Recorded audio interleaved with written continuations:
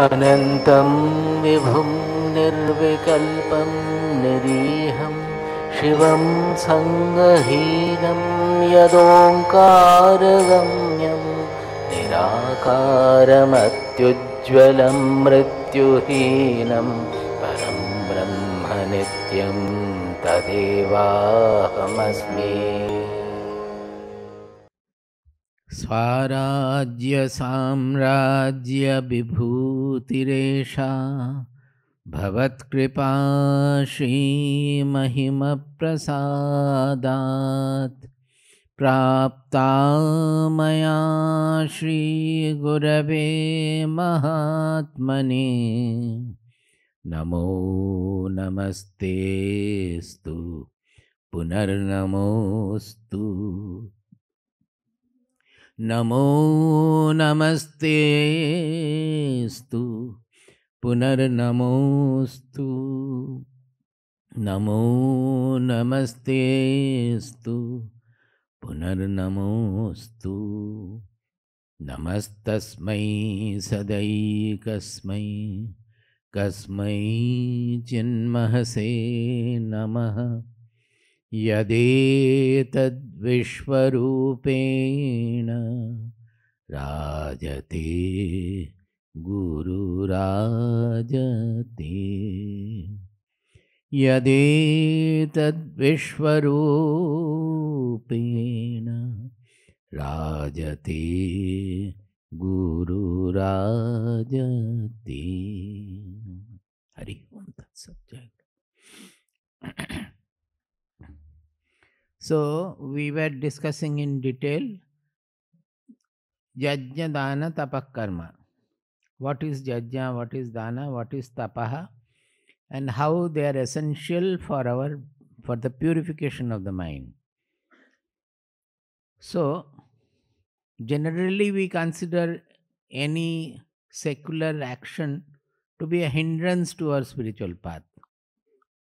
Because all report that I am not getting time, Swami ji, office जाना है, घर में ये है वो है बहुत कुछ.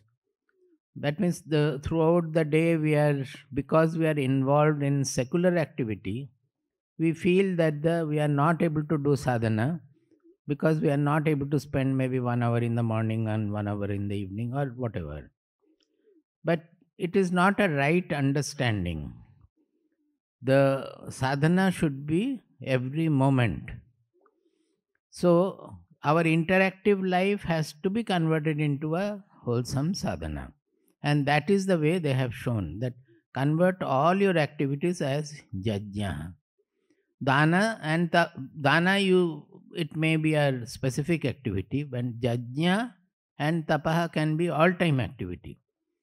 Tapas means austerity, some restraint on us, something which our lower tendencies want to do, not to allow that, and always keep ourselves in an elevated position.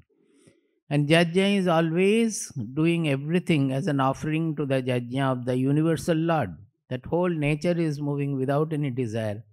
Like that, we also go on doing whatever is to be done and whatever we are capable of doing, depending on the quality of our being, we do the job.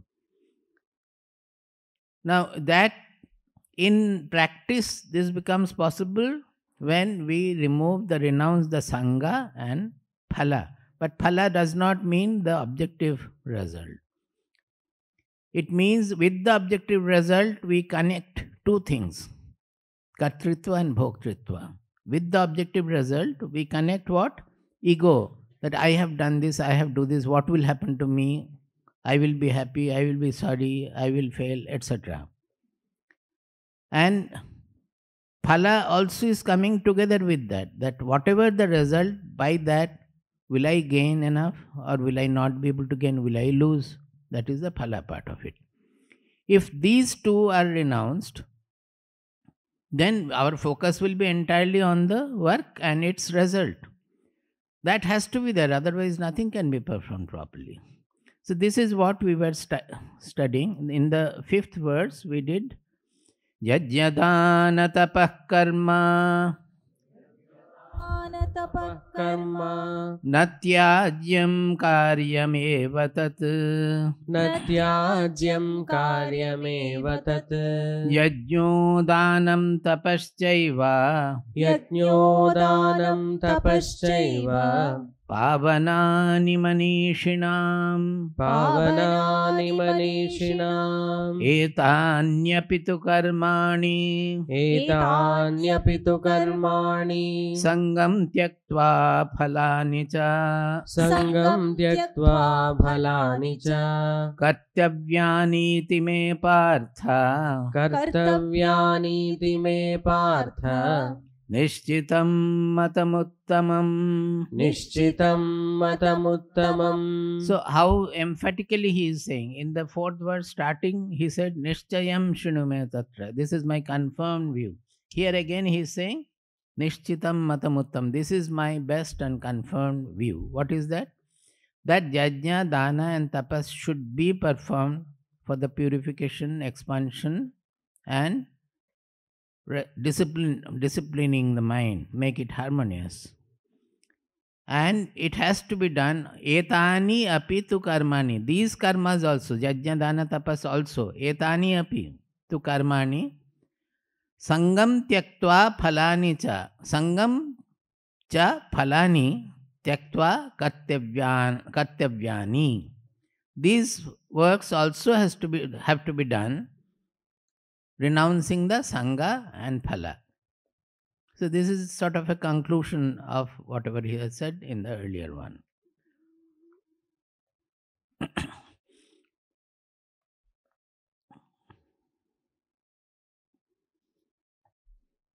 Next verse. Niyatasya tu sannyasah niyatasya tu sannyasah niyatasya tu sannyasah niyatasya tu sannyasah karmano nopapadyate karmano nopapadyate mohattasya parityagah mohattasya parityagah tamasah parikirtitah. tamasah parikirtitah. So 7, 8 and 9 he is again saying which tyaga is sattvika tyaga, which tyaga is rajasika tyaga and which tyaga is tamasika tyaga.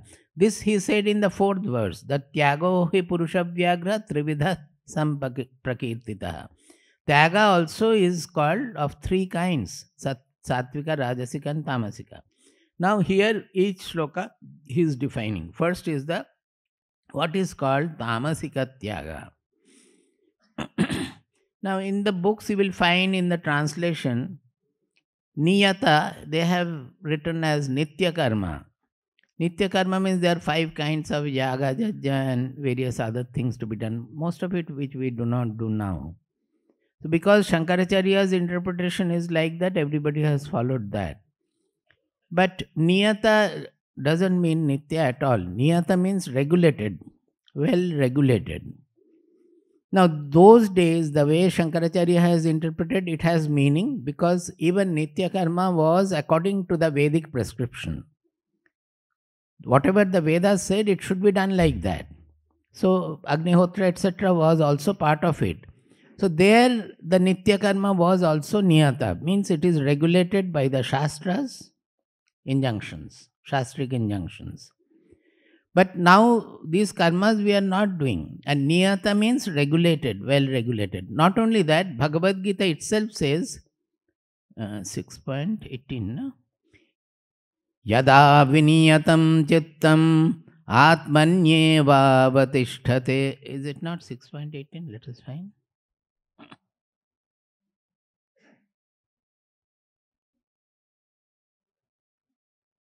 Hmm?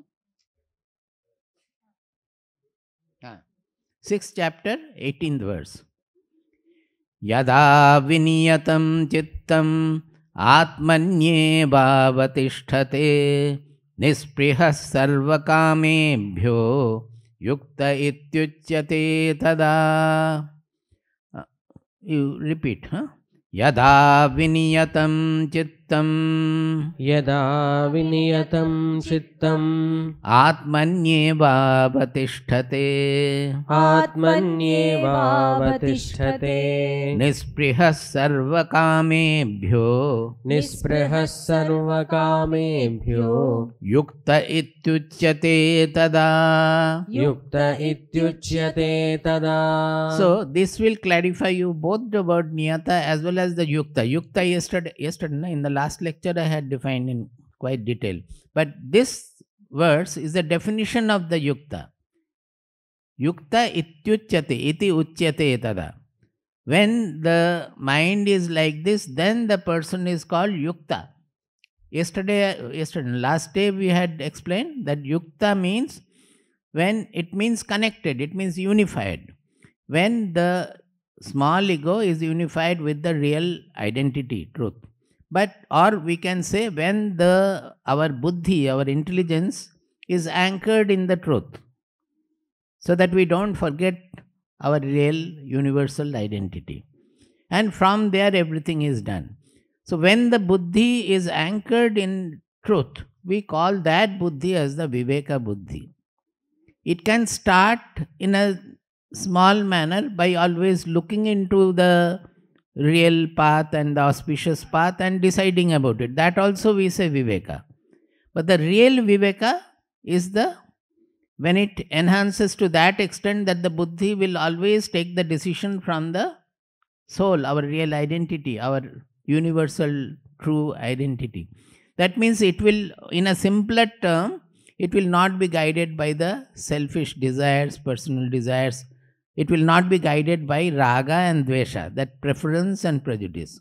When the intelligence is not guided by preference, prejudice, raga and dvesha, not guided by selfishness, desires, then automatically wherefrom it will take the decision. It will take an impersonal decision being anchored in the truth, in our real identity. So normally what buddhi we have is Vishaya buddhi. That means we are always looking for what will be more gainful, what will not be gainful, etc. In the objective world, it is discriminating various things. But the same buddhi, when it gets anchored in the truth, it derives its input from the real identity, from the truth. So the decisions become not depending on our likes and dislikes, our bhoga, and kartritva and bhoktritva, you can say, our ego and our enjoying tendencies. Bhoktritva means our bhogecha, our desire to enjoy the world. And kartritva means that I have done this, done that, etc. So, here it is clearly mentioned that yada viniyatam, niyata I said because here it is clearly written viniyatam, niyatam, viniyatam. Viniyatam means vishesha rupena niyatam. That means very well niyata. That means very well regulated. Yada viniyatam chittam atmani eva avatisthate. That is, when we can fully discipline our mind, then it remains fixed in the Atma. Atmani eva, Atmani, Saptami Vibhakti. Atmani eva avatisthate. It remains seated in the self. Now, normally the mind will not be, as all of us experience, that the mind always goes to the objective situation, likes, dislikes, etc. But that same mind, by tutoring, by constantly tutored and disciplined by the Viveka Buddhi, when it gets fixed on the Atma, that immediately means nispriha sarva kamebhya. When it gets fixed to the Atma, automatically he will not be interested in the kamas. Why? Because the soul is the source of all joy, everything. So once you get that joy of getting anchored in the impersonal soul, you will understand that the no world enjoyment is going to make you really joyous. You will not look for any enjoyment from the world. In Sadhana Chatushta, it is called Uparati. Rati means enjoyment, indulgence. Rati means taking the rasa from the world. Uparati means withdrawal from rati. Now this withdrawal from enjoying the world will take place simultaneously with Atmarati. when we start enjoying our anchorage in the self. So uparati, actually we don't have to forcefully stop our enjoying the world. Enjoyment will remain in a very sublime nature. You will not look for it, but you will enjoy because you are loving everybody.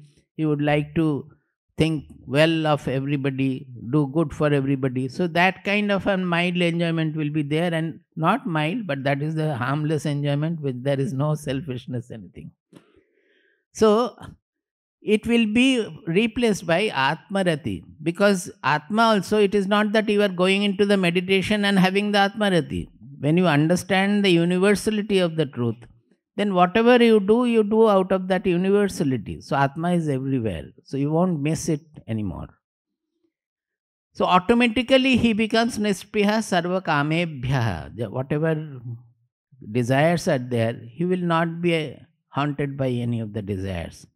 Yukta ityuchyate tada. This is the definition of the yukta. Then he is called yukta. Then what does it mean? When we are anchored in the Atma, it is yukta. Now this anchorage can happen two ways. One, when we are meditating, it can be a wholesome anchorage that your mind is not functioning, buddhi is not functioning, you have got merged, dissolved in the Atma. That is one thing. But when you are active, your mind cannot get dissolved there, then you will not be able to act. So then it is through the buddhi. This I am telling again and again and again because lot of misconception is there about it. At that time it is not, if you always remain in samadhi, you cannot work.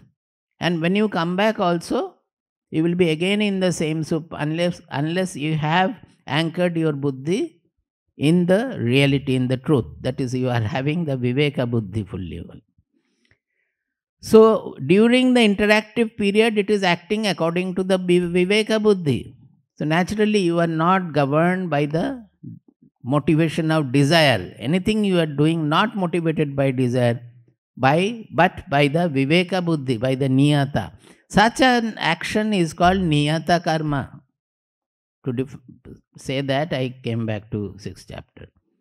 Viniyatam chittam, it doesn't mean nitya karma. Here it is niyata karma, means well regulated karma. That means whatever our viveka buddhi is saying, we should be able to do. Normally what will happen? The viveka buddhi is saying don't do it, but our senses are attracted. Our mind following the senses are also deluded. So we run after that. Although the viveka is saying no, it is wrong, you do not do. We end up doing it because of the greed or bhogecha, whatever is there, of the mind, of the senses. So there will be always an internal clash going on. The mind is not listening to the viveka buddhi, the senses are not listening to the proper guidance. So when it becomes viniyatam, means the whole being, all the parts of the being are harmonized. They are all linked to the reality of our identity, the true identity, to the truth. Then what happens? The buddhi is completely identified with the truth. It is anchored in the truth. Mind following the buddhi will be doing whatever the buddhi says, viveka buddhi says. And mind, when it follows the viveka, senses will automatically be following according to that, because it can do only with the support of the mind. So the whole being will be harmonious. Normally we are having an internal clash going on in our personality. We are having the stress because of that. Always it is, in English we call clash, in Sanskrit it is called klesha. Same. Always that klesha is going on, the rubbing is going on, the friction is going on, the conflict is going on. Only when the viveka buddhi is completely anchored in the truth and the mind is following the viveka and the senses automatically follow that, then we will find the whole being is becoming harmonious. That internal clash is no more there. So you will feel a prasada. It is not an ecstatic bliss or anything, but always there will be a placidity of the mind. The mind will be placid. Placid means a very calm, poised state of the mind. It is called prasada. We are always happy with what prasada? That, what do you call it? Shakkapara. The real prasada is this. See, when you go to a saint, the prasada is this what we get from. Because even if you sit before a saint without speaking anything, you will find an antashitalata, an inner coolness is dawning in you. That is why if you go with lot of questions, when you have sat for a few minutes, you will find that no questions are coming up. That means the problems are rising from your mind only. Solution lies there only. If the mind is specified, the questions are gone. Again, it will come back when you go. Not that it will go forever. It will go when your buddhi is anchored in the soul. Then the questions will not be there. The whole being will be harmonized. And there will be a coolness within, which is called antashitalata. It is called prasada because it is not an ecstatic bliss or anything, but there will be a calm placidity which comes from lack of conflicts within, lack of clash within. So this shloka you should remember and note down as this is the definition of yuktata, because yukta word has been used thoroughly everywhere in Bhagavad Gita so many times, in Upanishads also, in Kathopanishad also. When the whole being gets harmonized, Kathopanishad, taking that chariot example I have shown, I will show one day, the projector, we have shown that the chariot, it leads us to the ultimate auspicious goal. That is the yukta state. Similarly, repeatedly it comes. So to remember what is this yukta, because yukta we use in the sense of moderation also. Just before this, 17th, 16th verse, it is there. Yukta ahara viharasya yukta cheshtasya karmasu yukta swapnava bodhasya yogo bhavati dukkha. This yukta, we can explain it as a moderation. Moderation in food, moderation in habits, etc. But truly speaking, it is not moderation. Moderation is coming from the viveka buddhi actually. This also means you are in doing anything, in doing tapas, in eating food, in undertaking any activity, be guided by the viveka buddhi.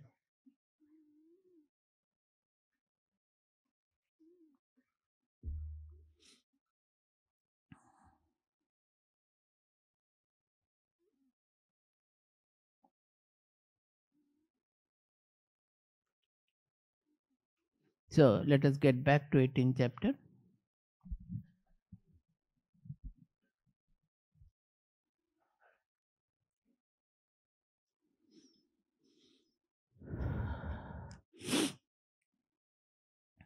एतान्यपि तु कर्माणि एतान्यपि तु कर्माणि संगं त्यक्त्वा फलानि च संगं त्यक्त्वा फलानि च कर्तव्यानीति मे पार्थ कर्तव्यानीति मे पार्थ निश्चितं मतमुत्तमम्. निश्चितं मतमुत्तमम्. This sangam tyaktva phalani cha, if it is practiced, then what will happen? Initially it is viveka buddhi, that is viveka will guide our all, it will be a harmonious action. But finally this renunciation of the kartri bhoktri bhava, this is the shortest expression, kartri bhoktri bhava. Kartri bhava means kartritva, that means doership, that means ego, what we will refer to as ego, that I am doing, I have done this, I have done that, I have to do this, I will do this, I will do that.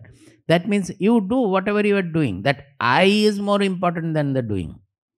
When we say I have done this, what you have done is not so important. It might be something good, but that I have done this, that part is causing the problem. That is the sangha part of it. Similarly, about future, the phala part is that I will enjoy this, I will be doing this. So both that I becoming the focus is the creating the sangha and the phala. that phala bhogecha, phalabhisandhi it is called. There is a shloka in Yoga Vasishta, I think. Atita ananusandhanam bhavishyad avicharanam audasinyam api praptam jivan muktasya lakshanam. Atita means past. Na anusandhanam means ananusandhanam. Atita ananusandhanam. That means do not run after the past. You may think of the past to find whatever mistakes we have done or to have a guidance for the future or anything. There is no problem at all. But the moment, suppose you have found out some mistake and you are becoming depressed, these are the practical tips. Nowadays, all the people who attend lecture, they want some tablets. Tips, Swamiji, keys chahiye. If you call it the key to happiness, they are very happy. The key mila ki nahi mila, usme kuch nahi hai. Finally, they will go without key or losing the key also. But the title has to be 3 keys to happiness, or 3 keys to excellence. So, what is this? The tip is, you can take the help of the past experience to decide that this has gone wrong, I have to do this. But seeing that you have done wrong, when you become depressed, that depression is caused by the ego and phala bhogecha both. Are you able to understand? You should see as when you are seeing that this flower has dried, it has become black. Are you getting depressed? No. But when you are finding something wrong with my action or my insight, we are getting depressed. Similarly, suppose one day you discover that I am very jealous. If you become depressed, then your jealousy will not go.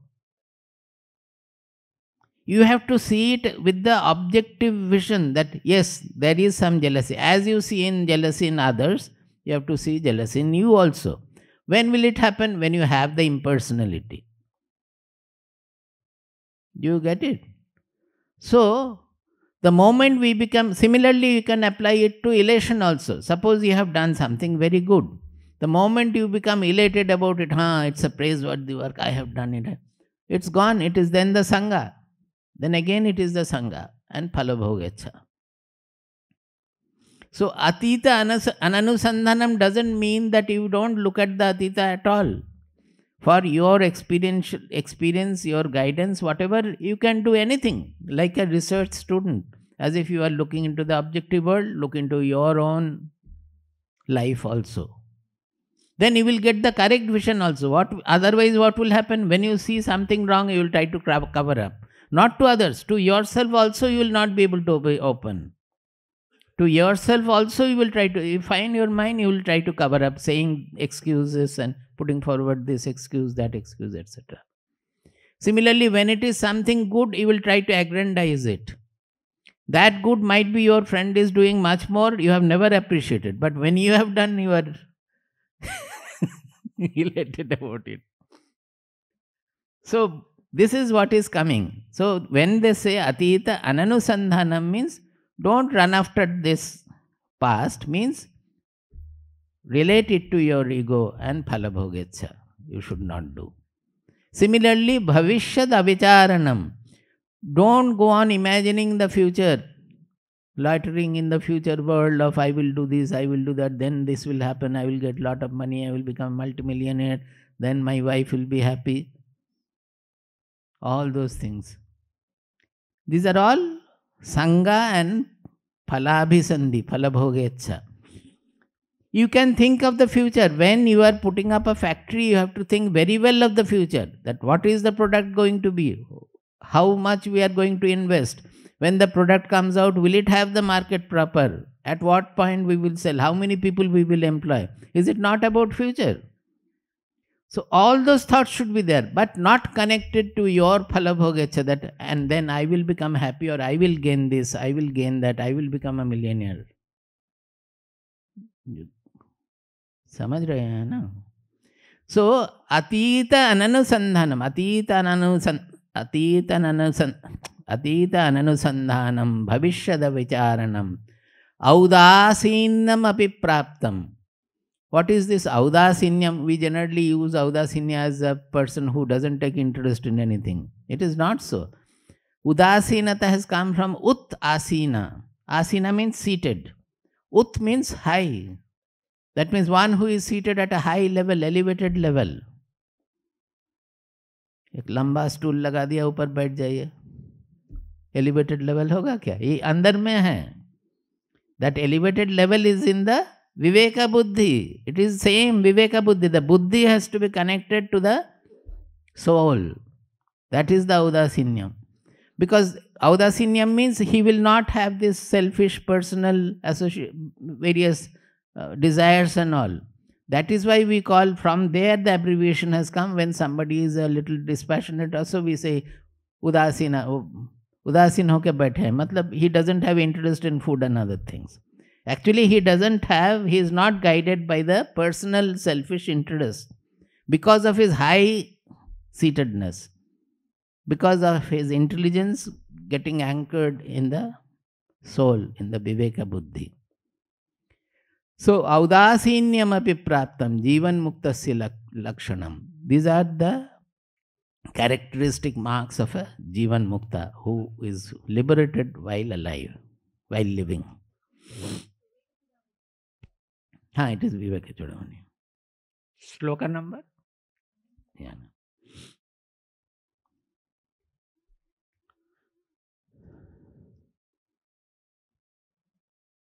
So, niyatasya tu sannyasah karmanah nopapadyate. Na upapadyate is not proper. What is not proper? Niyatasya karmanah. Niyatasya shashti ekavachanam. Karmanah also shashti ekavachanam. So, niyata is the karma's visheshana, adjective. Niyatasya karmanah tu sannyasah na upapadyate. That one should not renounce or leave the niyata karma. Niyata karma means well-regulated karma, viveka guided karma. That means all the actions should not be desire-motivated action. Now all our actions are desire-motivated. So they should be left. Actually the karmas should not be left, but the desire should be left. This is the correction. Even if it is a desire-motivated karma, suppose you open a factory, you are going to do a project or so, or a factory. You are initially guided by said desire. You have desired that by that I will become very rich, or this will happen, that will happen. You are starting with the desire. Now, Bhagavad Gita is not saying that because it is desire motivated, you leave the activity. Do you get my point? These have to be understood very well. People are misunderstanding everything. If you leave the activity, then you lose the opportunity to purify your mind, to progress in the sadhana. What he is saying is that, well, it is, you have thought about it as a desire motivated activity, motivated by desire. But now do the activity leaving the desire. You understand it very well that it is an action which will have some objective result, which will be good for the people or good for this or that. It is a service to the people or whatever you want.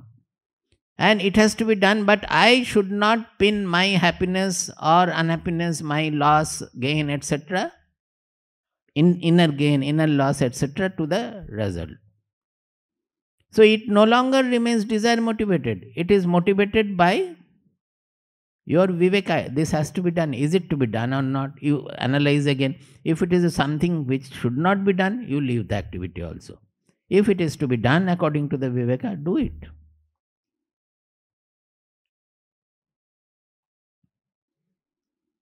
Mohat tasya parityagaha tamasah parikirtitah.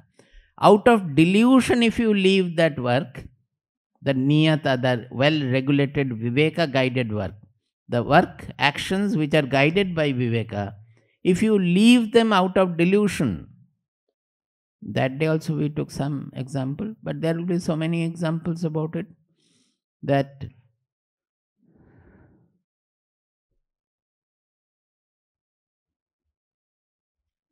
the other day what I was taking some story, no?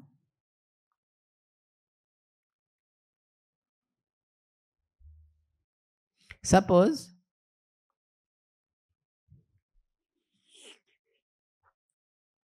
one is coming to my mind, that one devotee was there who one day came to Swamiji and said that, Swamiji, I have surrendered all my tan, man, dhan. That means my body, mind, and whatever I have at your feet. So I will stay here and do rest of my life. I will stay in the ashram and do the tapas.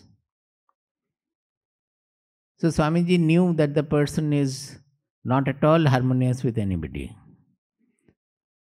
So he said that, see, if you leave whatever sadhana you have been doing, he is an initiated disciple of Swamiji, I think, as far as I know. Whatever sadhana you have been doing, at home you have not been able to harmonize with your even children also, son or wife or so.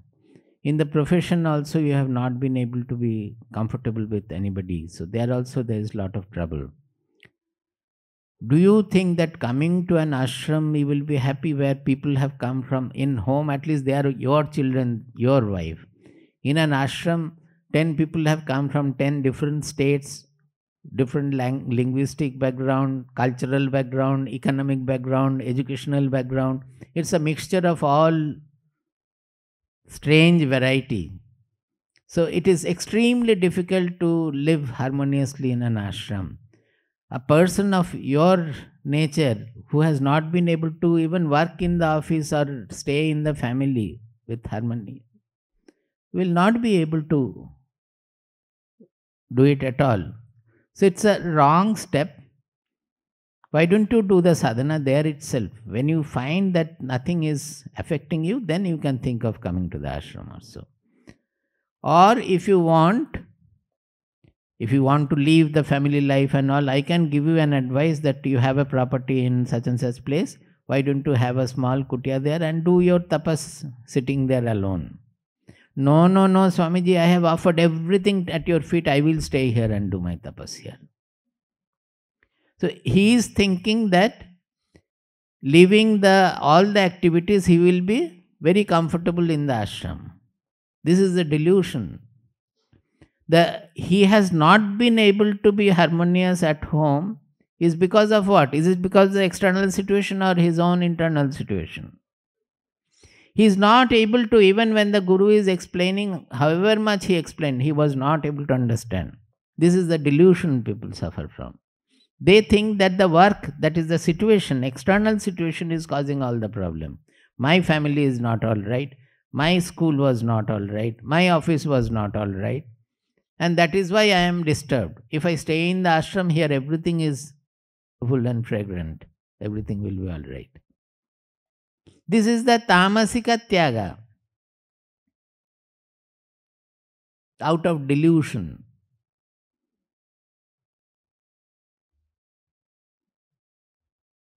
There will be so many other examples, it's not coming to my mind.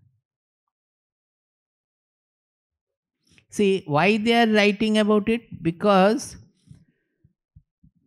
after the Upanishadic era, where this karma tyaga was not at all so prevalent, there was a time when the spirituality got a little lopsided, it got a little deviated from the reality.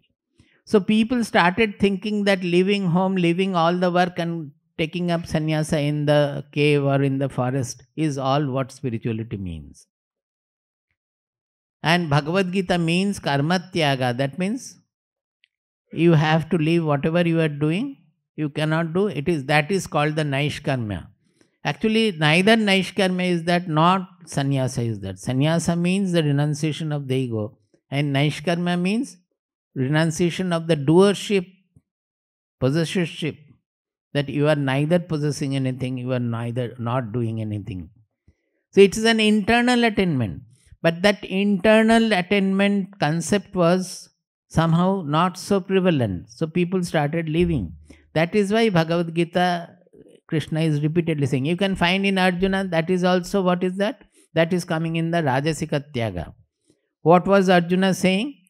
That I have to fight with my grandfather, grandmother, and it is going to be a great sinful activity. So better I will take up sannyasa and beg and stay in the forest. That was his statement. So he was also trying to renounce his work. He was a fighter. His war was his work. He was trying to renounce that, thinking that by renouncing and taking to a paribrajan life of a sannyasin, he will attain the highest. That is not exactly tamasika delusion. Delusion is there, but that is a sort of a rajasika tyaga, as it is coming in the next verse. What is it?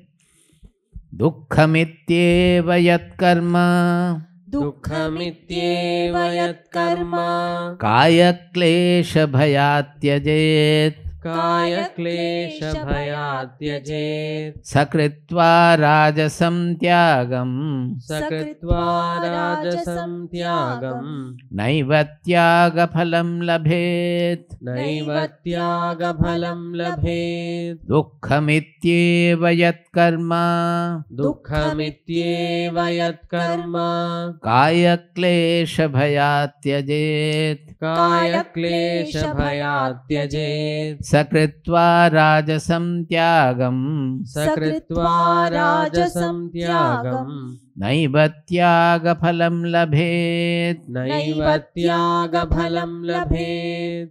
He says, dukkham iti eva yat karma kaya klesha bhayat tyajet. Kaya klesha bhayat tyajet. Kaya means body, klesha means trouble. So, dukkham iti and kaya klesha bhaya.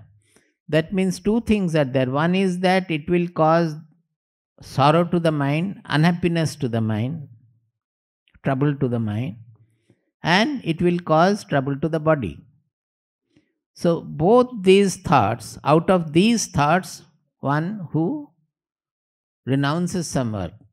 So, he says, dukkham ityeva yat karma kaya klesha bhayat tyajet.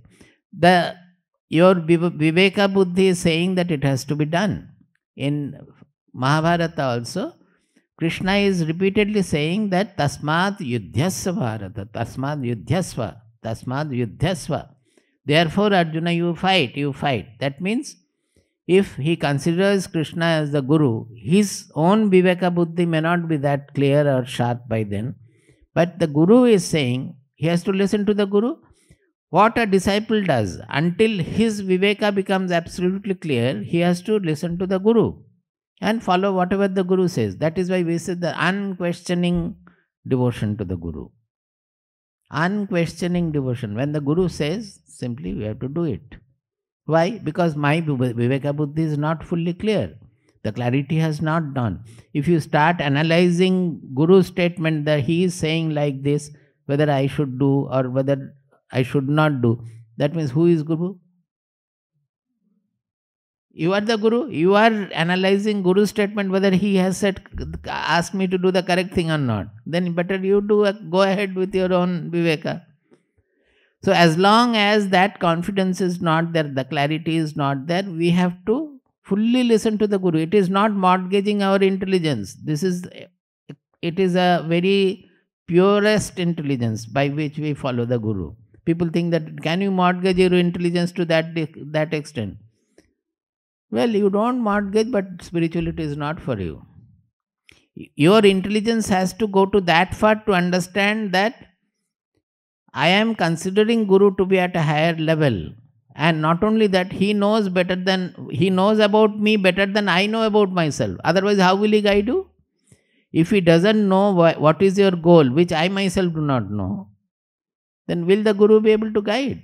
So the Guru-Shishya relationship, the first thing is to understand that Guru knows about me better than I know about myself. Otherwise, it will not be possible.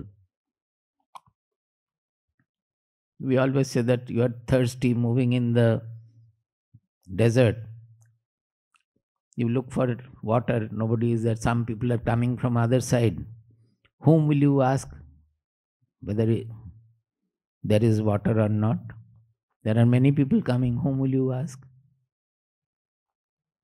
If you see a person very thirsty and haggard, will you ask him?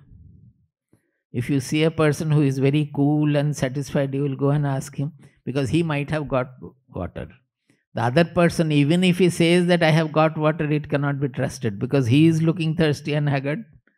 So the Guru, you have to select like that who whom you are going to accept as the guru, by looking and your analysis, you have to select that, yes, I can ask him.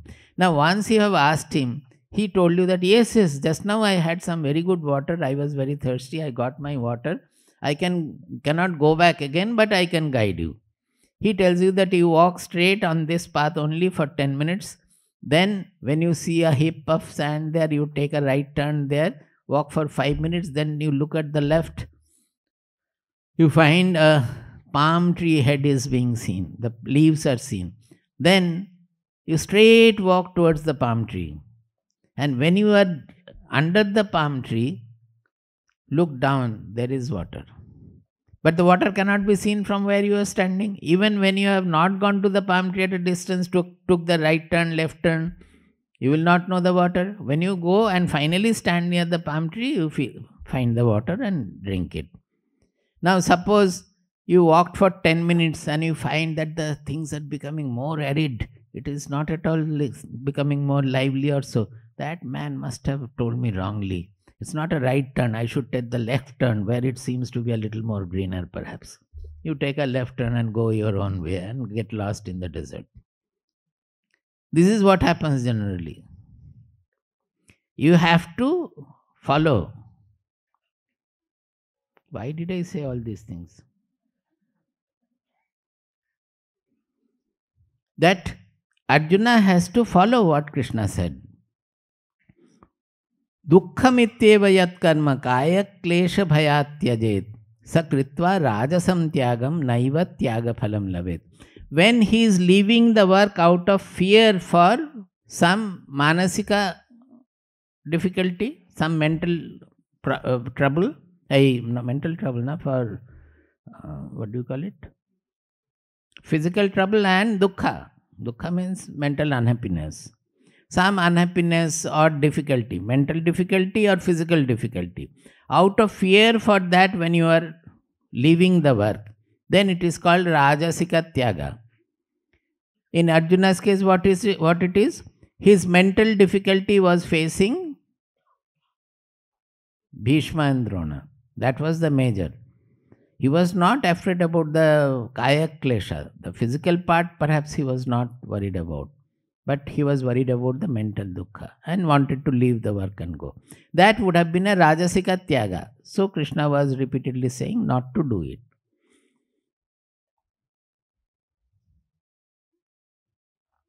In many places,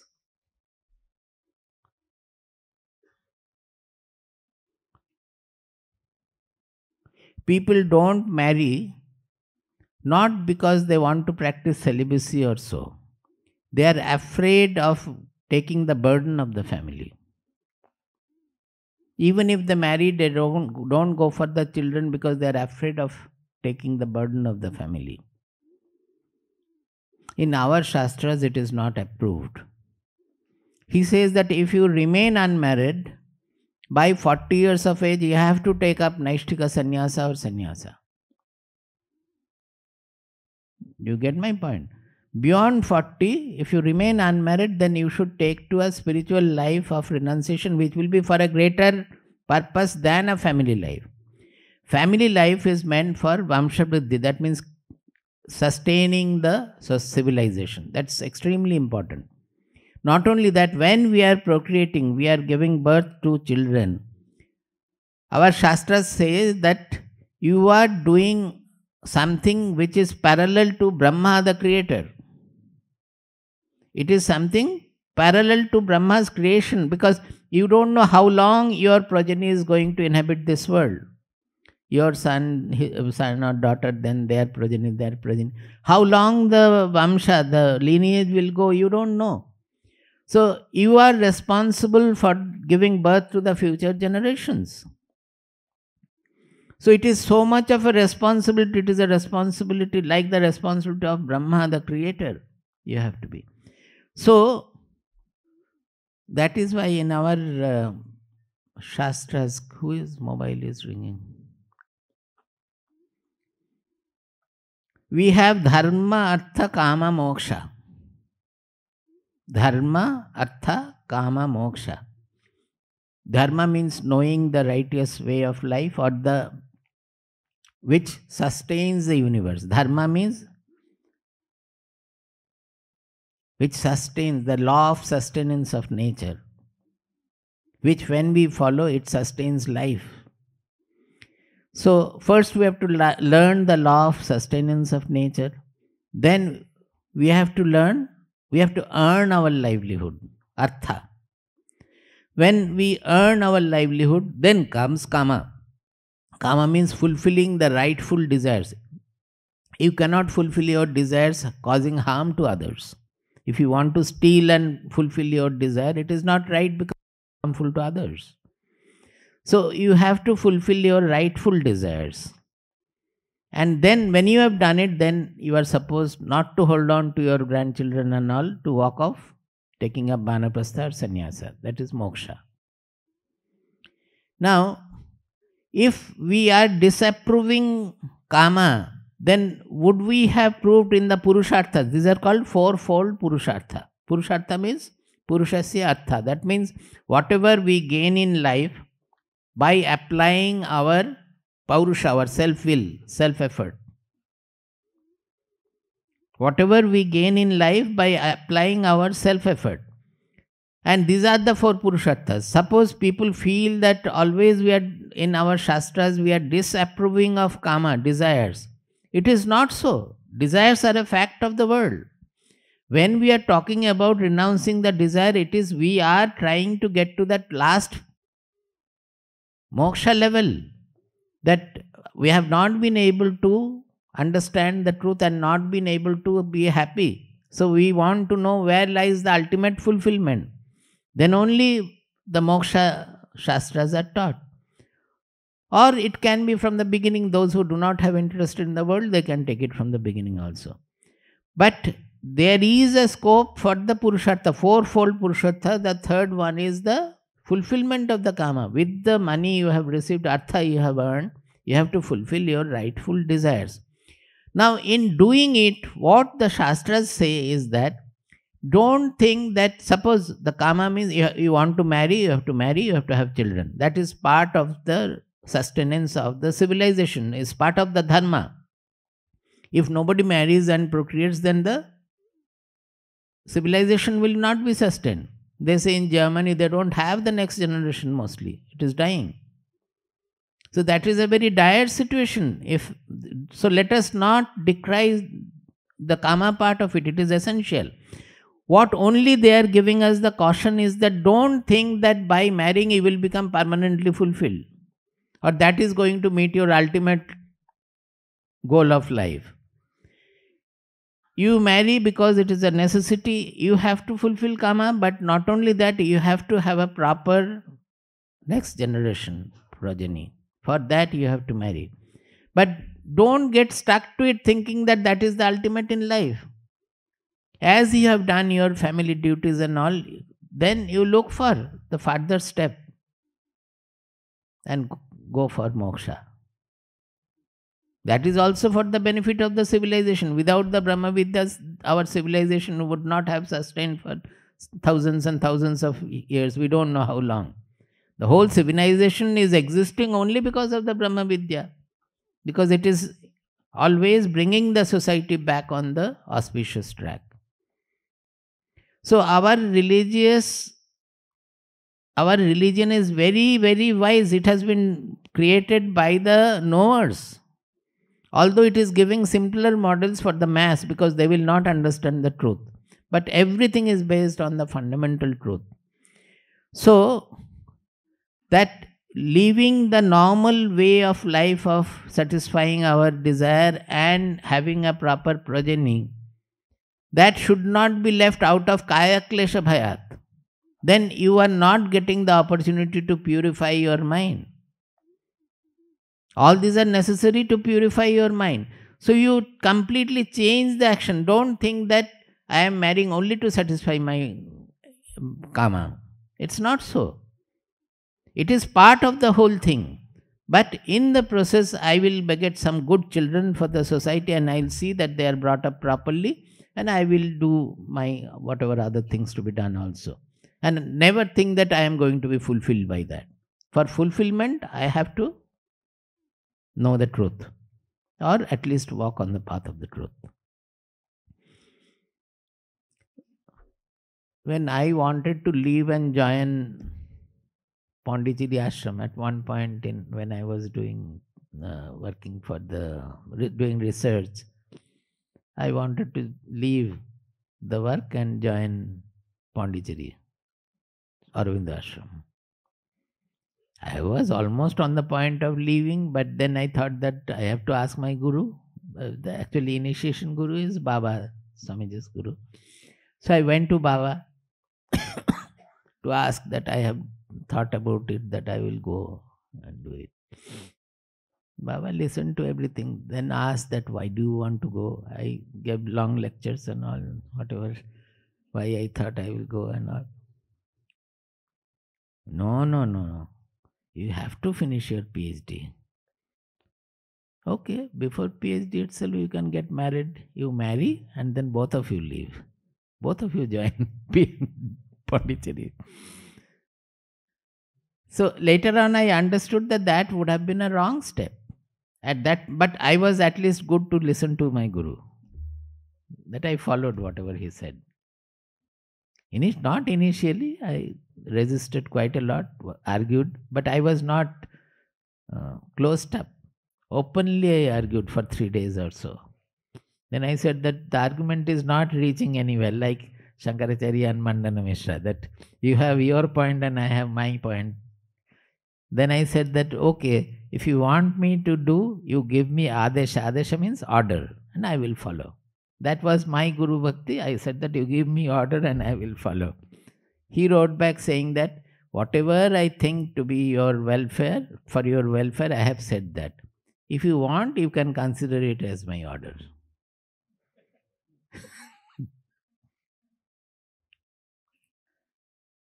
So all these are not a Viveka-oriented decision. Why should I think of going away there, leaving this, leaving that?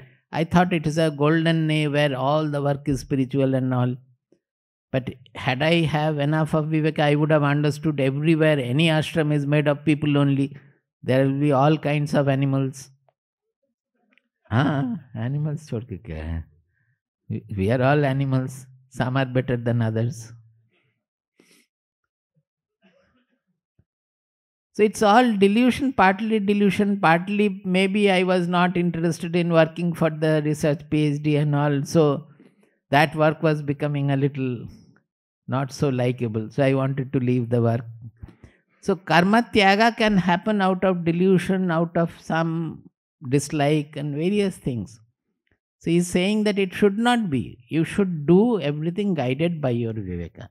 When the time comes for living, that also will be guided by the Viveka and you will live. Otherwise, it is called rajasa tyagam. Such a tyaga which is out of fear for any burden or anything, that is called rajasa tyaga. Naiva tyaga phalam labhet. In that case, you won't get the benefit of tyaga. What is the benefit of tyaga? Pavanani manishanam. It is purifying. It makes our mind impersonal. It makes our mind free of the desires. It makes our mind pure. So that phala will not be had when we are living out of fear of unhappiness or physical discomfort.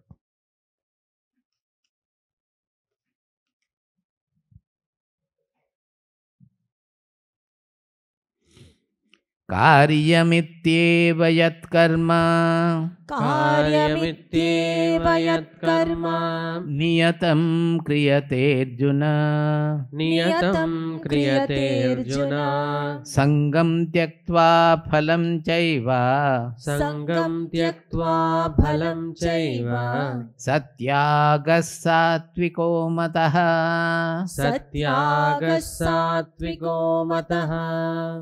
See, this we have already discussed, but now he is calling that tyaga as the sattvika tyaga.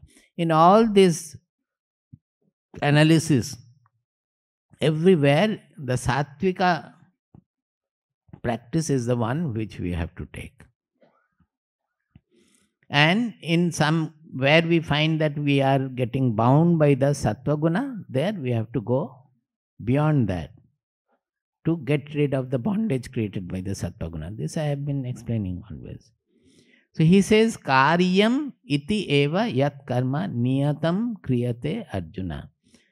Niyatam karyam. Niyatam karyam. Karyam means which has to be done. And niyatam means which is well regulated again. Regulated means regulated by the viveka buddhi. Sangam tyaktva phalam chaiva satyaga sattviko mataha. That is called the sattvika tyaga. I am not going into great detail because we have already been explaining this, that sangam tyaktva phalam chaiva. Phalam means not the objective phala, but the subjective phala. That is not relating it to selfish gain. I will be happy or I will have some loss, this, that, all. Those should not be. They all should be renounced. And sangam tyaktva means leaving the ego part of it. That is, in short, we call it kartritva bhoktritva. Kartritva means I have done this, and bhoktritva means I will enjoy this. If these two are there, not there, then it becomes sattvika tyagaha. And by that what will happen? We will slowly discover that I have nothing to gain from the world. Nothing in the world is going to be really making me happy. When we do the sattvika tyaga, automatically we will understand that the happiness does not come from anything objective. So the doing motivated by desires, we will understand that it is not going to fulfill me at all. The happiness lies within, and when we are free of desires, then we automatically become happy. That is, it is a great discovery when we discover that fulfillment of desires do not make us happy.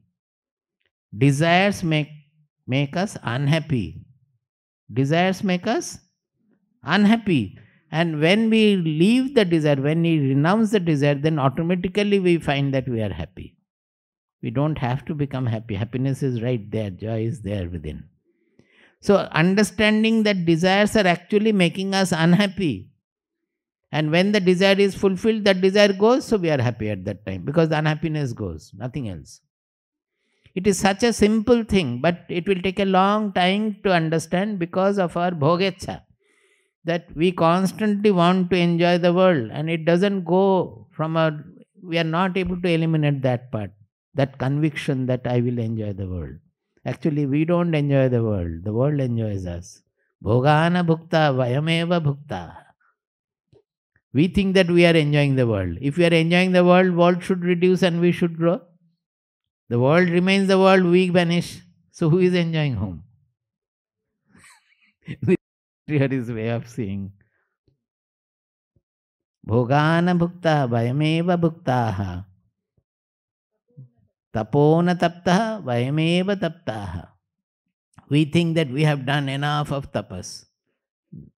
We have not done any austerity at all. Only the austerity has heated us. Oh, हमने इतना जप किया है, 10,000 करके रोज जप किया है, इतना तपस किया है. अरे, by that what has happened? Have you got what is the goal, the purpose of the japa? You haven't got, then it is japa has only utilized you, that you have got emaciated by doing your tapas. Kalo na jataha bhayameva jataha. Always we say that some time is going. Time doesn't go anywhere, we go. We say time is going. Time doesn't go. It is the change of our objective objects, our body and everything. We go. Taparya.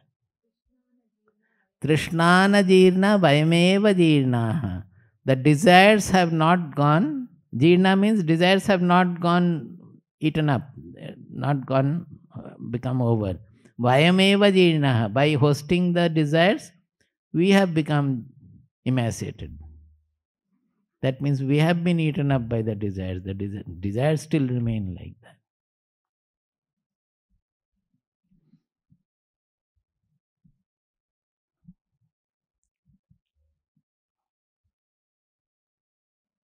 Bhoge roga bhayam, kule chuti bhayam, vitte nripalad bhayam, mane dainya bhayam, bale ripu bhayam, kaye kritantad bhayam, na? Rupe jaraya bhayam, then shastre vadi bhayam, gune khala bhayam, kaye kritantad bhayam, sarvam vastu bhayanvitam bhuvinirnam vairagyam eva bhayam. What is that? Bhoge roga bhayam. When we are attached to the bhoga, when we are clinging, we develop sangha to indulgence, bhoga, enjoyment. Then we have the fear of disease. Oh, 50 साल हो गया है, अब क्या होगा, रसगुल्ला नहीं खा पाएंगे, डायबिटीज हो गया है. So if we get cling, it is a sangha question. Otherwise you have bhoga, there won't be any fear of disease. That disease will come. ठीक है. But when we are clinging, when we are clinging to the bhoga, then the fear of disease will hold. Bhoge roga bhayam, kule chuti bhayam. If you feel proud about your lineage, I am Prime Minister's son or such great person's son or so. We belong to a very religious, austere family. अरे तुम्हारा बच्चा देखो क्या होगा, खत्म हो गया पूरा, स्काउंड्रल बन गया. That means when you are taking pride in your lineage, you will have the fear of your son going astray. That fear always will be there. If the son becomes like that, we don't know what to do, we get angry and start beating the son. The question is whether we are clinging to that or not. If you are not clinging to our prestige, lineage and all, yes, you have it. And if the son becomes otherwise, that also you accept it, no problem. Everywhere the sangha and phala bhoga, that by thinking of the lineage, that I am that, and I am trying to enjoy the others giving me the prestige for that. You enjoy good food, but you think that I have to enjoy more, You are clinging to that. Like that, all these are there. What is that? Then what happens finally? Vairagyam eva bhayam. What is vairagya? He says only the abode of fearlessness is vairagya. What is vairagya? Vairagya means viraga. That means not to cling to anything. Have the impersonal view. You go on enjoying everything. You have riches. You have fame. You have great lineage. You have enough of materials for your comfort. Nothing will happen if you do it with vairagya. No fear, nothing. You will enjoy the best with vairagya. But people think that the vairagya means he will not have any enjoyment. The real vairagya is impersonality. Unless that impersonality is there, you will not be able to enjoy even your children. The affection towards the children you will really enjoy when there is vairagya. If you think that it is my son, then the enjoyment will be less. Is it not so? Okay, so Karyamityeva yat karma कार्यमित्येव यत्कर्म नियतं क्रियते अर्जुन नियतं क्रियते अर्जुन संगं त्यक्त्वा फलं चैव संगं त्यक्त्वा फलं चैव सत्यागः सात्विको मतः सत्यागः सात्विको मतः. Na dveshtya kushalam karma. न द्वेष्ट्य कुशलं कर्म Kushale कुशलेनानुषज्यते Tyagi sattva samavishto. त्यागी सत्त्वसमाविष्टो Medhavi chinna samshayah. मेधावी छिन्न संशयः. This I will take up tomorrow. It is now he is further describing the real tyaga, where it leads us to. That is after discussing the sattvika tyaga, which is one to be taken to. That is, it is not the actions to be renounced, but the desires to be renounced, and taking to everything in the well-regulated manner, regulated by our viveka buddhi, which always connects us to the truth. We should go on doing things connected, remaining yukta, remaining connected to the truth through viveka buddhi. Then the whole process will be purifying till we finally understand that there is no meaning in kartritva and bhoktritva. There is no ego at all who is enjoying or anything. We will understand that my personality is also made of the three gunas of Prakriti. It is playing in the Prakriti like the other elements in Prakriti. And knowing that, we will become free of all the bondages created by the three gunas. So what will happen? Then whatever you do, your will be harmonious or in tune with the infinite, with the divine will. Our will become in tune with the divine will. So whatever we do, it will become a divine work, divine action. That is how the life will get divinized. So it gets divinized by removing our small egoistic identity and the corresponding delusion of enjoying the world. When these two go, then we become unified with the divine. All the activities become part of divinity. This is the goal. We will stop 2 minutes at that. If any question is there, I will answer. 2 minutes are there. Oh, that chanting will take away. If any question is there, short question, I can answer.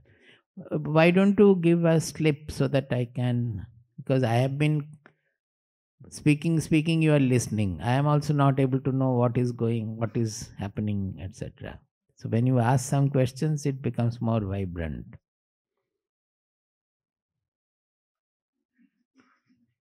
Today morning I was discussing in the class that actually what is happening here in the lectures generally when teacher is speaking, what we are trying to do is to communicate or transfer some sattva guna in the listeners.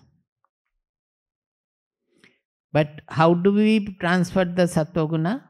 The vehicle is the buddhi. Vehicle is the words, but with the words, explanations, illustrations, what are we doing? We are approaching through your buddhi, is it not? Your intelligence. So, through the words, emotions, the expressions, etc., our buddhi is getting connected to your buddhi. So, whatever sattva guna is there in our buddhi, it is getting communicated to your buddhi. So, your buddhi is becoming sattvika. So, if the buddhi becomes sattvika, then it is able to grasp the truth easily. So, if you are humble, there is enough of receptivity. That humility is very important. Otherwise, this connection will not take place. Even if I transmit, it will be thrown back. So, as it is communicated, your buddhi is becoming sattvika and you are able to grasp the truth. Then, but why is it that when you go out, you are not able to remember or recollect the truth? Because the two things are different. One is receptivity, another is retentivity. One is buddhi, another is dhruti. Buddhi has the receptivity. And dhriti has the retentivity. Dhriti means dharana. That means whatever it holds. So whatever we understand with our intelligence, buddhi, that has to be held, carried, retained by the dhriti. So when the buddhi becomes sattvika, it is able to grasp the truth easily. So through explanation, illustrations, anyhow we are trying to introduce some sattvika buddhi in you, and you are able to grasp the truth. But when you are going out to keep the truth, to hold the truth, retain the truth, you have to change your personality, developing, inculcating sattvika dhriti, which depends on your own sadhana. We cannot do anything there. The dhriti part you have to do with your sadhana. You have to change your constitution to make it more sattvika. Then only this, you can call it satya dhriti also, to hold the truth. So that depends on your practice. But suppose the retentivity is not there and you are refusing to accept what is being done, then what happens? The communication is not complete. In that case, we get tired. It becomes very stressful, tiring for us. After the lecture, we will feel depleted. If the audience is very good, the listeners are good, and we feel that the communication is full, then we get energized. The communication, when it is good, through the lecture we get more energized. But when the communication is hindered, we get tired, depleted by that. Still we will try, but it goes and gets reflected. Sometimes if it is like wall, then we will stop. This is the truth of the whole Jnana Yajna that way.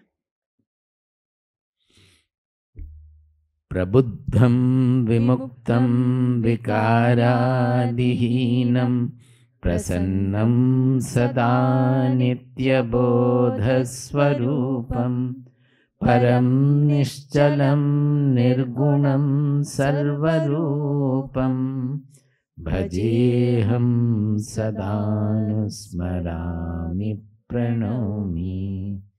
Prabuddham vimuktam vikārādihinam prasannam sada nitya bodhasvarupam param nishchalam nirgunam sarvarupam bhajeham sadanusmarami pranomi.